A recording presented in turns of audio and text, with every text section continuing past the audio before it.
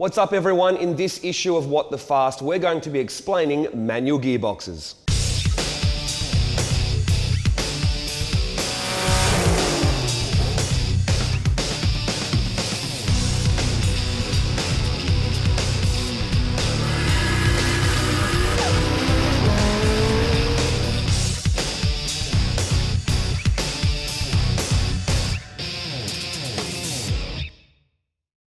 Now there's plenty of different gearboxes on the market. You've got automatic, you've got manualized automatic, you've got dual clutches, but what we're going to be talking about is a manual gearbox where you operate the clutch pedal with your left foot. Now there's four basic ways to break down the different types of manual gearboxes. You've got the shift pattern, which can either be H pattern or sequential.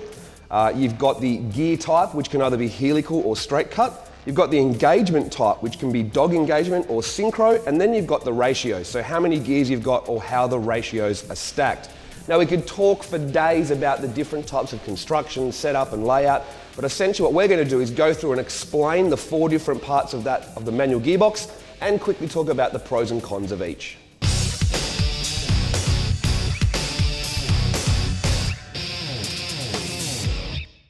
Now when it comes to shift pattern, there's obviously H pattern and sequential. Now you'll notice that with factory cars, they're pretty much always H pattern. There's a couple of reasons for that. Firstly, you can always tell what gear you're in just based on where the gear lever sits. Secondly, you can pop it into neutral very easily at any time. And one of the best things about it is you can skip gears. So you can be cruising on the freeway and drop back a few gears in one go. Or the other direction, you can skip some gears so that you can get the revs down to keep cruising. Now, a sequentially shifted transmission, generally speaking, can't go straight into neutral, so you can only go through the gears one at a time. That doesn't really have any cons on the racetrack, but on the drag strip or the dyno, you'll find that some people, when they finish a run, they pop the car into neutral to take all the load off the engine. Now, with a sequential transmission, if you're in fifth gear across the line or at the end of a dyno run, put your foot on the clutch and go through all the gears back to neutral. The back wheels are still attached to the gears, and you can imagine the huge RPM in first gear when you're doing 200 k's an hour trying to get back to neutral, and it can cause some serious damage. So that's really one of the only cons of a sequential transmission. But what are the pros? Well, firstly, the shift direction's more natural. So as you're slowing down or accelerating, the G-forces are acting in the same direction. Secondly, a sequential transmission generally has a gear lever that is designed differently to have a very short, sharp and crisp throw, so it makes gear changes easier. They'll often have a taller gear lever to bring it closer to the steering wheel. And one of the best things about a sequential transmission is most of them are available with some type of strain gauge gear lever, which allows you to have a flat shift system in the car. Now this PPG has what's called a closed loop flat shift system. So when you pull on the lever, a certain amount of strain gets detected, has a signal that goes to the ECU to say cut ignition, which obviously cuts the power. And then there is a rotary position sensor inside the gearbox that determines when you're in the next gear, sends a signal back to the ECU to say, okay, give me my power back. So these flat shift systems enable you to not have to lift the throttle on gear changes, which are pretty cool. However, if you have a sequential that isn't dog engagement, that won't work. So it's all part of a complete system. So H pattern versus sequential, shift direction is what determines it.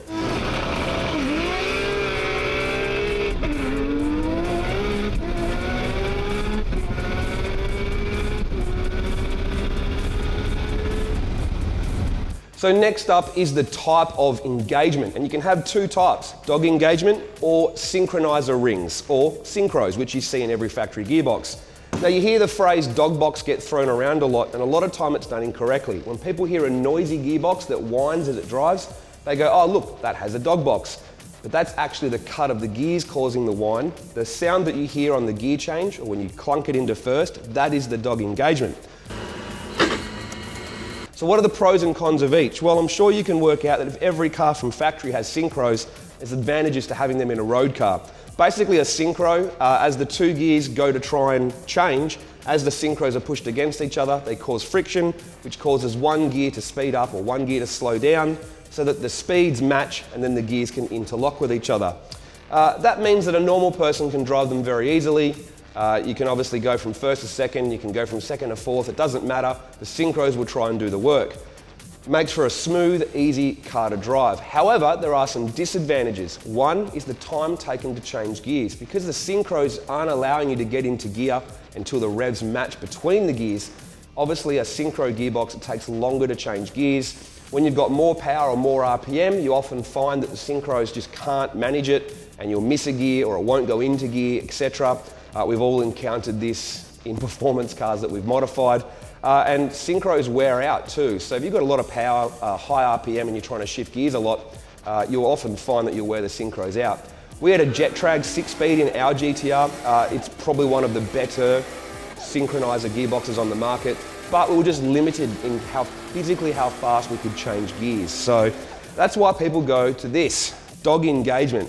So these little dog teeth that are on the gear basically means that when it goes to interlock with another gear, they're forced to do it. They've got no choice. They are literally going to interlock. There is the rare occasion where if you try to change gears too slowly, the dogs will hit each other and bounce back out of gear. But as long as you give a nice, sharp, crisp gear change, you'll find that they'll pretty much go in any time and very quickly. The interlocking dogs just grab hold of each other and in they go. Now the pros and cons to this, obviously, we'll talk about the cons first, and that is because it will go in anytime, anywhere, you can miss gears. You've heard of people going first, second, back to first and exploding an engine by over revving it. So you have to be careful about how you drive it and make sure you're in the correct gear.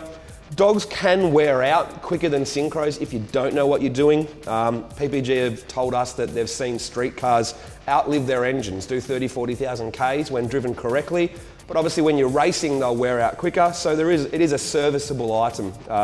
That will probably need to be serviced more than what you would in a standard synchro box, but at least it'll survive a lot more. So you'll generally find that the gearbox will probably still outlast your engine anyway.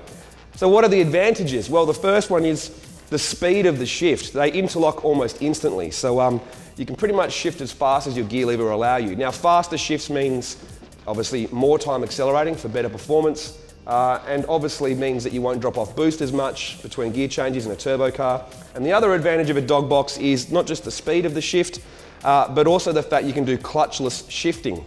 Now the way that works is you can either do it with your foot or you can do it with the flat shift on a sequential. Basically the dogs are locked in. If you want to change gears with no clutch, you have to lift the throttle slightly. That'll unload the dogs from each other, allowing you to get it out of gear, pull to the next gear and it'll go straight in. You'll see us do that in our R32 GTR right now.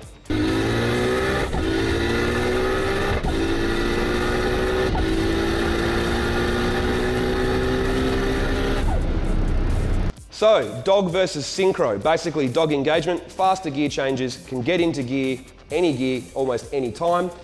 Basically, better performance by having faster gear changes, and you don't need to use the clutch to change gears, which means you can keep the thing on boost, and in some applications even get it onto boost lower in the rev range. If you short shift from, say, 5 grand down to 4, and you normally don't have boost at 4 grand, because you're already on boost, when you flat shift into the next gear, you can actually keep boost going at lower RPM, which can help you on the circuit quite a lot. Now the next thing to talk about is the gear type, or how it's cut, and there is 2 types, helical and straight cut. Basically straight cut is exactly that. The gear is dead straight and the entire face of the gear touches the other gear when they join up. But the good thing about a straight cut gear is if you have a very small gearbox casing to fit it in, you can have a stronger gear that's narrower compared to a helical cut gear. The problem with straight cut gears though is they're incredibly noisy. Now if you're in a race car, that's fine. You've heard the inside of a V8 supercar, they whine their head off. In a street car, it gets very old very quickly.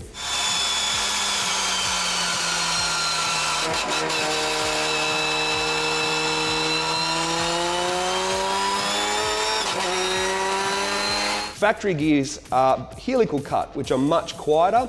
However, the angle of the helical cut and how aggressive it is determines how quiet or loud it is. The PPG box is helical cut, which is good for the street. However, you still do hear some gearbox whine because obviously it's not cut as softly as a factory helical gear is. So it's still got some noise, but just not as noisy as a straight cut. So,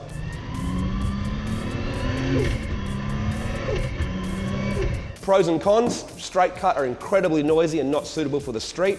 However, they can be stronger for something that's the same width, while helical, good for the street and it quietens it down. Now the last thing to talk about is ratios, or how many gears the gearbox has. You'll generally find that a factory gearbox is 5 or 6 speed. A lot of gear sets you find in the aftermarket industry are 5-speed gear sets, and you'll find sequentials are often 6-speed. There are still some 4-speed gearboxes out there, generally aftermarket performance gearboxes, Different types of dog boxes might be 4-speed, but basically they just don't have an overdrive. So fourth is still 1-to-1.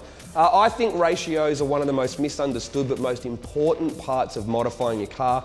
Getting the ratios correct can totally change the way the car drives. We use the Mines R34 GTR as an example. Response weapon, what's its secret? What was diff ratios actually to suit the 6-speed gearbox in it. Using our R32 GTR as an example, we switched from 5-speed to 6-speed. The 5-speed had very, very long gears, which made the car pretty dopey down low. It was also dropped off boost between gear changes. And having gear sets that are too long, just like our time attack car used to have, means that often at the racetrack, you'll find yourself at the wrong RPM in the middle of the corner and you just don't have the right gear for it. So switching gearboxes to have more ratios or closer ratios can give the car better response, can make sure it's at the right RPM at the right time on the corner, stop it dropping off boost between gear changes. Heaps of advantages to changing gear and diff ratios. You'll find that when you buy an aftermarket gear set, they usually match what came out of it. So a 5-speed dog engagement gear set going into a WRX or into a Skyline is the same amount of gears. But when you buy a sequential, you'll often find that you get 6-speed. What's so good about that? Well, fifth is still generally 1-to-1. So you have an extra gear from first all the way through till you've got 1-to-1. And how they're stacked is also important. So for example, the Jet Track had pretty evenly stacked gears from first all the way through to fifth, but you'll find a dedicated racing gearbox or a sequential gearbox such as the PPG, what they'll do is they'll have a longer first so that the rest of the gears, second, third, fourth, fifth, can be much closer stacked. So instead of evenly stacked, they'll have a long first and the rest are closer stacked. Why is that? Well, you use first gear to get moving, and generally the car has no problem making power and boost in first gear compared to the higher gears. And often at a racetrack, well, you don't go back to first. So first is used to get you moving, and then the rest of the gears are closely stacked, which is what you want for optimum performance in pretty much any modified race, drag, or street car.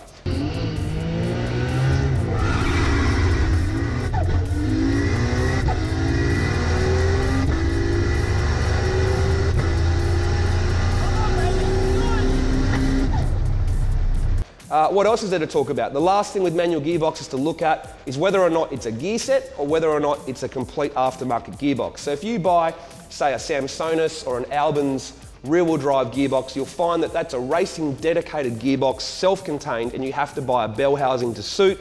You've obviously got to custom make a gearbox crossmember and tail shaft, etc. And on the other side of the spectrum, you've got gear sets. So what's common is you see that PPG make a gear set to go inside WRX or RB25 gearboxes. So you buy the gear set and put it inside the factory casing. The PPG 6-speed sequential is pretty special in the fact that it's actually a gear set inside the standard gearbox. What's the pros and cons of each? Well, a dedicated racing gearbox doesn't have any limitations placed on it from factory in terms of size and space. They go and make exactly what they want, and then you make that fit your car. On the other side, if you put a gear set inside the factory casing, it will bolt straight back into your car. You're not making bell housings, cross members, tail shafts, etc. So for ease of use, it's much better. And you generally find there's pretty good support for them as well in terms of getting them fixed. So all up, I hope you've learned something about manual gearboxes. That explains it. We'll be doing some more stuff in the future that goes into further detail. But at least now, when you want to explain a gearbox, you know what to do. So for example, this is a 6-speed, sequentially shifted, dog engagement, helical cut transmission.